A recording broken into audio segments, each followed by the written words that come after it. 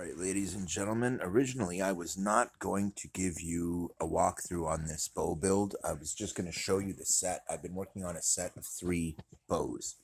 Now, those 3 bows are a light, a medium, and a heavier bow, basically was the plan.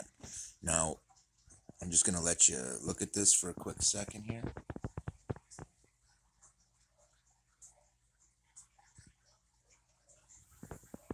And out at the other end.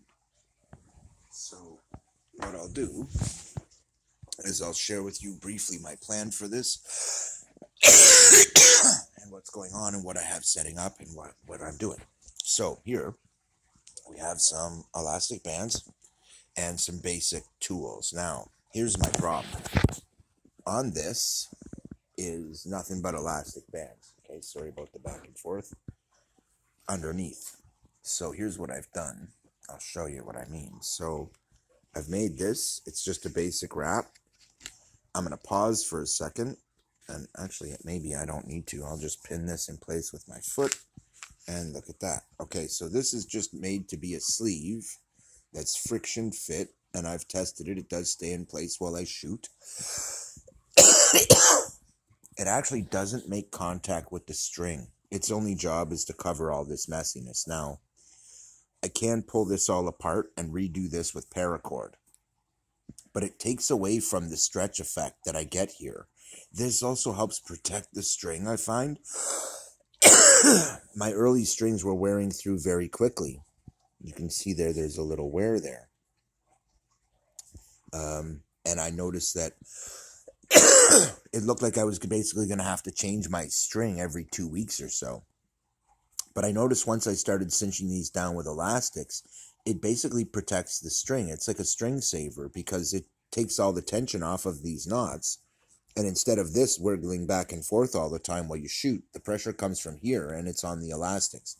I actually like this. I could redo this with paracord. I've done other ones with just paracord and they work fine.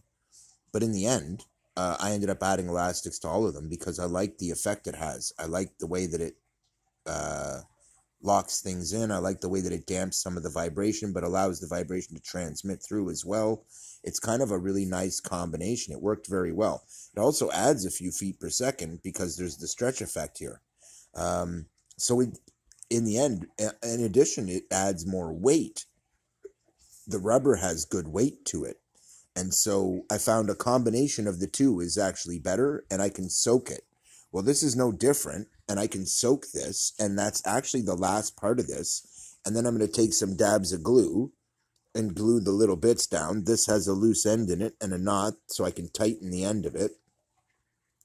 And at the other end, the same thing. Unfortunately, I blew through a couple of my holes, but it ended up coming out all right, and it works. It's not pretty, but considering it'll be on the bow facing this way, it's a hell of a lot prettier than that. Wouldn't you agree? I think so. And it sticks with the very much kind of native look I wanted. Now, within that, I wanted to say a couple of things. One, making your leather stripping is as easy as taking a scrap piece of leather and cutting it into strips. It's such easy stuff to work with. What I will say is a couple of tools are really handy here for making holes and for widening them out and for stuffing the leather wrap through. This has proved very handy. Also, you want to soak the leather before you start working with it because when you go to tie it, it will just break. That being said, I'm going to put this piece back on and I'll show you what I have in mind for the handle. And then we'll get to it. Hold on just a second. All right, now for the handle on this one, I actually had some really nice white leather. And originally I'd wanted to do the whole thing in white. And it didn't work out that I actually had enough of it. But I also wanted to maintain the adjustability of this, which meant doing this as a multi-piece grip. So the main piece actually wraps all the way around, but its seam lies here. I made another piece to cover the seam. That is actually what's elastic down. The rest of this is actually glued in. And then this one is elastic down because it's not glued in yet either, but it works very well. It allows the rest itself to stay steady while the serving rotates around it. And that's nice because it allows my arrow rest to always be in the same spot, but change its elevation as per my needs. And the way this works is I'm only attaching the serving at the bottom. It's loose fit around the top, so it can just slide here, and it's attached down here. And it works very well. The handle's really nicely indexed to my hand and grip, and it came out really beautifully. I like the look of it. So I decided to finalize that, but this is part of my process. At each stage, I stretch the leather in. Long before I glue it, I will soak the leather, I will stretch it. So I basically have one more to make here, and then this handle and leather work is done for this bow. And then I'm going to soak it all. I'm basically going to leave it to thoroughly dry, and then I'm going to soak it again and let it thoroughly dry so it shrinks a little bit into shape. Then I'm going to glue everything into place. Only these end caps aren't going to be glued on. They're just going to be exactly like you see here. I'm just going to make a sewing section to connect everything, and that's about it. So what I will say here is I originally was going to do these little X's, and it's really a pain in the butt to make sure these are lined up and there's no twists in it or anything like that if you really want it to be neat. But it is a really nice method, and what it does is it makes each X separate and locks it in underneath with knots, and then each X is a separate piece, and it is much stronger. That's why I went that way down at the tips, but I realized as I progressed there wasn't much need to follow that all the way through, but I wish I had now, because this is so much neater and nicer looking and more authentic looking than this. But this did the job, used half the amount of material, and is functional. I also wanted this end to be softer because I don't want the string being contacted, and if it is, I want it to be only lightly contacted as it draws, and that's perfect where it sits right now. So once it is finished, it'll actually sit out a little bit. This was just kind of take one to see if I liked it and all that, but I have to say, it's not bad. I mean, it does give it a very nice kind of authentic look. And at the same time,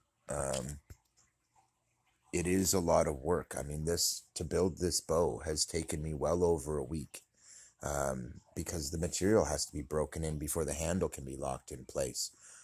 It's one of the reasons I show these to you the way I do in terms of the videos. It's so many steps that it'd be impossible for me to do one video and show it all to you without missing huge amounts of stuff and tips and tricks and all that stuff. This is one of them, believe it or not. So long before I cut anything, I'm going to do this. I'm going to elastic everything into place, and it's actually good to soak it at this point, although I haven't done that on this one, and soak the whole thing and elastic it in place, and that's what I've done with all the others, and let them rock in soaking wet. And I'm about to go soak this and this and this and let it kind of gel. I'm also going to put elastics on that one, even though it's done pretty much, just to hold it in position. Then I'm going to tighten everything in terms of its wrap, and then I'm going to glue it in place and just add a few dabs of epoxy to hold everything in place, or glue gun glue or CA glue or whatever you're going to use. But I want to do it in such a way that I'm careful so that I can still just remove it and everything is just locked in place. Also, with these end caps being removable, what I'm going to do is I'm going to put a piece of bungee that'll basically be unclippable from one of them and tie around the other one, and it'll make it so that I can use them as a sling when it's unstrung. That's a possibility, but I don't really need to. What I could do is attach a sling to it and just use an old school kind of rope sling on it, but it has a rope, and these really don't need it. I mean, these are so light, guys. You just kind of carry it, and you can sling it over your shoulders so easily, or attach it to your pack or your quiver so easily, because they're so light. That's actually the route I'm going to go with mine. You'll see when you see my setup, it's all locked in. There's actually a video up on my tactical sling setup, so go check that out. And you'll see how my quiver and my bow and all that lock in and are hands free. It's a really nice setup. Anyway, so once this is soaked and I have a few more elastics on it to really make it hold the shape I want, I'll leave it sit like that overnight. I might soak it again and then let it sit some more. But once I'm satisfied that it's locked into position as much as it's going to be, I'll pull the elastics off. I'll trim it to the perfect shape. I'll wrap it again. I'll put my holes in it. I'll put my leather stripping through. That part's easy. I'm not going to show it to you guys, mostly because it's really hard to film and do fidgety work like that. I've tried. It's almost impossible to give you guys a good camera angle on it where you can see. And with me trying to explain it while I'm doing it, it's just too distracting. My quality of work on this stuff is a little weak because I'm new to it. I've never done the leather wrapping before and all that stuff. I've always kind of wanted to. Traditionally, mine were made with sinew and stuff, and that is actually a lot easier to work with, but it's very similar. And I have done stuff like this in the past. It's just that it was a bush bow. I didn't care how it looked. Well, this isn't much different, but I do actually care, and partly because I want to make a couple of bows for my roommates, as I've mentioned. I want their bows to be nicer than mine. Well, partly that means I got to practice. So I figure I got 3 bows to practice my technique with, and then on the 4th bow and 5th bow, I'll be making theirs. So I've made 6, 7, and counting the dual bow. Just to give myself the extra practice, and because I've had lots of materials. Heck, they keep bringing me materials. It's one of the reasons I'm dedicated to making them each one. Anyway, that being said, this is almost done. I'm really excited about the way it's turned out as well. It's really nice poundage. If you haven't seen the video on that, go watch that. I test everything with actual weights. I use my dive weights to do it. So I got to get back to work here. I love you guys, man. Be safe and produce, man. Produce good fruit, man. It's right in scripture. So I try to do that. I try to produce good things and share those things with everybody else. And that's kind of what you do. It also says we should pass on wisdom, and I happen to have a lot of knowledge in this area. Even though my leatherwork isn't the best, you don't need to be an expert on leatherwork to do this. It's one of the reasons I do my channel. This is a nice little complex bit of leatherwork. When you see the finished product, it's actually quite nice. This will appear to be very similar. And when you pull the cap off, you realize it's really quite easy DIY. And it's really nothing too fancy. But from a distance, it'll look great. I can have it out with me and hunt with it. It'll look great. It'll function great. That's really all that matters, is the function to me. I'm going to leave it the orange. And that's, to be honest, one of the reasons I ended up going with the brown. The orange contrasts pretty hard with the white, but it really does kind of match the brown. This is that kind of orangish, brownish kind of leather, and it really matched very well. So I thought, well, instead of wrapping this and changing it, why not just use a leather that worked with it? I got lucky and found a whole bunch of brown leather. So I ended up with a bunch more material than I expected and went to work. That being said, I'm not done yet, man. It's been a long night. It's in the wee hours of the morning. I wasn't kidding. And I didn't just wake up. I just haven't gone to sleep yet, guys. And this has been a running theme for me. I end up late doing my work, but at the same time, when I'm done, it is worth it. And the bow itself has turned out very well. I'm done tuning it up and adjusting it and tweaking it and all that good stuff. I just wanted to cover one last time some of the tools. Now, when I put my string and make the section that the string slots into, I like to use these. This is Darman Carbide rod, and I've had this for years and used it so much. It's really smooth and really worn in. It's not as good for sharpening anymore, but it's really great for this kind of stuff. And it does a really good job of being a good round file to smooth sections and make a really neat job of it. So I use that for that. These guys I use for making my holes in the leather and for opening them up some. And then for opening them the rest of the way, I actually use this. And I also use it to push leather strips through the little holes that you make. And that's really important. You're going to need tools like that, guys, to do leather working and to do it nicely. But at the end of the day, it's not that hard, and it mostly just takes practice. I'll get better at it, and they'll get neater over time. And by the time I get to my roommates, I still have 2 more to do of making these end caps. And once I've done the end caps for all 3 of them, they're done. And I mean, these ones, you might think that they're finished. I've basically tested the poundage. I've written the numbers on them, all that stuff. And you might think they're done, but in the end, I don't like the aesthetics. Okay, I like the handle. but I don't want bungee cord hanging off it to hold weights in place. I don't want all that on the tips. I want a nice, fairly neat, fairly finished look to it. And in the end, I much, much prefer that. A finished look that doesn't suck and shows, okay, it's DIY, but it also shows I took my time and made it out of leather, that this is a nice job, it's fully functional. You know, this will be the same.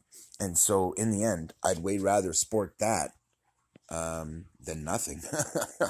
And if I can afford to buy a nice bow, I've got my eyes on one on Facebook. It's right at the edge of what I can afford. I'll be broke to buy it. But I want to do it partly so I can compare similar poundage bows of the DIY variety, as good as I can make them compared to a good factory bow. And that's the plan. So that's coming too. Like, share, and subscribe, guys, because in the end, I'm making some sweet bows, and I show you absolutely every step of the way exactly what to do and how to do it, and go into great detail about what you need and how to go about it, and string silencers and what to make them out of and where to put them, and all that stuff gets covered. And the idea is to take you from, hey, I got this rod, to, hey, I got a bow, man. And that does take some time because the material needs to be broken in. If it's not, the bows won't bend equally, and you might not have this in the right place once everything breaks in. So it's all time, and this is locked in and epoxied now. Everything's settled. I took a full week with this bow, just breaking it in and getting it together before I even permanently installed the handle, guys. And that's to break in the string and waxing it and stretching it and heat treating it and doing the same with this, and getting the leather in shape and all that stuff. And if you look, it's perfectly formed, man. But this takes time. And to get it that way before you glue everything is so valuable, guys. It's such an important thing. Don't just take leather, slap it around, and try and glue it. It'll come out looking like crap every time. The key is soaking it and working it with your hands and shooting it over and over and over again. Getting the leather broken in, basically, worked in before you glue it helps a lot. It also means that everything's already stretched. It's locked in place where it's going to be. And once it's glued, there won't be any movement of the leather. And that's really important, especially if you're using something like glue gun glue or weak epoxy, because as you bow it and the leather moves, it'll break in. As it's doing that, it'll stretch, it'll shrink in places, and both. And when you have glued it, it'll break apart the glue in those places, and you'll find that can really wreck your wrap. And to avoid that, you have it all pre-stretched in and shaped properly. And this is a big part of this stage. This has been like this for 2 days now, because it's really important. But now you can see it. I mean, the time it's spent like this, that 48 hours in this condition, has made this all locked together so nice and snug. It's so nice now. When I glue it, it's perfect, and it's properly indexed for me and all that, and holding the exact shape. Now, what I've done here is I've taken a fishing rod handle, done a paracord wrap. So I've got one here just as a quick demonstrator to show you guys. So when you take a fishing rod handle, you'll notice that some of these have a bonhomme on them that spins separately and independently of this. I didn't want that for this type of build, because I want it to be adjustable, and you have to make it so this stays still while this spins. Well, this was already built into this mechanism. Otherwise, I wouldn't recommend it, because it's too complicated to build yourself. But the general idea here is you have an arrow rest, okay? It's just upside down. So what I did was I cut it here where the threads are, unthreaded the whole thing, flipped it over, spun it back down, and made this area my grip, which means I have the indent in the handle that's where the reel is supposed to go. So I had to fill it anyway. So I did a paracord wrap underneath. There is a spot right now where you can still see a little bit of it. And so that is all wrapped underneath to give me the shape of my handle. And I actually did a really neat job. It came out very nicely, and smooth, and there's no knots. And I actually did a really nice job. In fact, there's only one, and it's where I wanted it for indexing. So it worked out really well. That being said, this bow is almost finished. Once this second end cap is made and this is all soaked and stretched again, And left tomorrow will be when I finalize this, believe it or not. And I wish it could be all at once. I wish I could tell you that this was a 2 hour build, but it's not. In fact, just in the leather work alone and the prep work and getting all the leather pieces cut and shaped, that's days of work. But it's only because it takes days to stretch it all in. It actually only took me about an hour to make the pieces for this handle. Same goes for this. The stripping and the leather and the trimming and the tiling in, and that took about an hour. Punching all my holes and running it all took maybe another hour and a half. So in this one piece, you're looking right around 2.5 hours. In the handle, in total actual time to do it all, you should account for about that. And here you're looking at another couple hours. So in the end, you're looking at 10, 12 hours of work just to do the leather work on this. Now, this is one of the reasons why I normally do with paracord, because it's so much faster. When I was doing the bush, I just did them with paracord. It's so much easier, or vine, or whatever I could get. But this is going to be much, much nicer than any of those. Much more stable, much more reliable. So anyway, a fishing rod is a good base. In this case, if it were me, I would just cut this one off here and here, put this one, use it as my arrow rest. It's nice and smooth. Cut it off here. There's your grip. I mean, there's a perfect handle. It's why I kept it. And it's got this nice end cap on it. You can just pull off. It's hollow already. And it's a metal case with a carbon fiber rod, fiberglass rod, fishing rod insert in it, which is great for strength. So, and it's great to help it fit the diameter of one of these. It's great. They just basically force fit. You might have to drill it out a little bit, but once they lock in really tight. They work awesome. So there's all kinds of ways to make handles, guys. And I've made a lot of different handles, a lot of different ways over the years. But this one's kind of a neat one because it's, again, the best of the old with the best of the new. It's got the paracord wrap over top of a fishing handle that is a modern design that has a nice adjustability here that allows me to use it as an arrow rest. In addition, I've got the leather wrapping, I've got epoxy, I've got modern materials here, but a native style, using kind of the best of both worlds. I really like that. The silencers, all these little things are sweet. Now, again, these end caps, they aren't going to be permanently locked on at all, but this video is long enough, guys, and I did want to go into a couple more things in it, so I'm going to have to do another one on this. Because I want to show it to you again when it's finished so you can see the finished product and see how it shoots. One of the reasons that this one's got me excited and I decided to do a full video workup on it is because it's come out really nice poundage, really accurate. In fact, of the 3 bows, I get the feeling this is the one most people are going to want to build. Most people don't want a really light bow or a heavy bow. They want something right in the middle. And this is your Huckleberry. This one is exactly that. And I'm just going to show you real quick.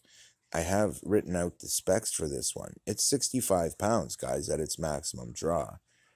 And it's really nice at whatever poundage is there. I even signed it. It's actually upside down there, but it's all good.